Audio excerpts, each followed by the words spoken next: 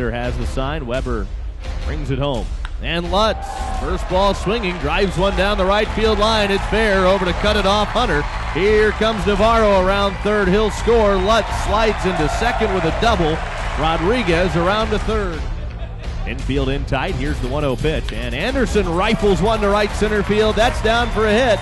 Lutz will score from third, and the Wahoos lead it 3-0.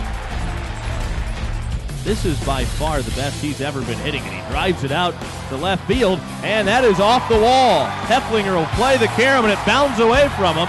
Here comes Rodriguez around third. He'll score. In the batter's box, righty-righty matchup. The 1-2 is swung on, hit well down the right field line, and it's fair into the corner.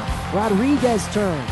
The right fielder Rome goes to get the ball, throws in. Rodriguez going for three. The strong throw from Landoni is not in time as the 2-2 swung on, hit well into left field.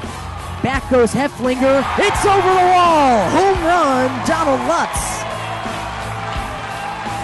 As pitcher John Cornley throws his hands up in disbelief. How did that get out of here? Well, I'll tell you, Lutz is a strong dude. Back here for the end of the bottom of the sixth, and Mateer swings at the first pitch and knocks it into left center. A double as it gets all the way to the wall. Swung on, hit well by Anderson.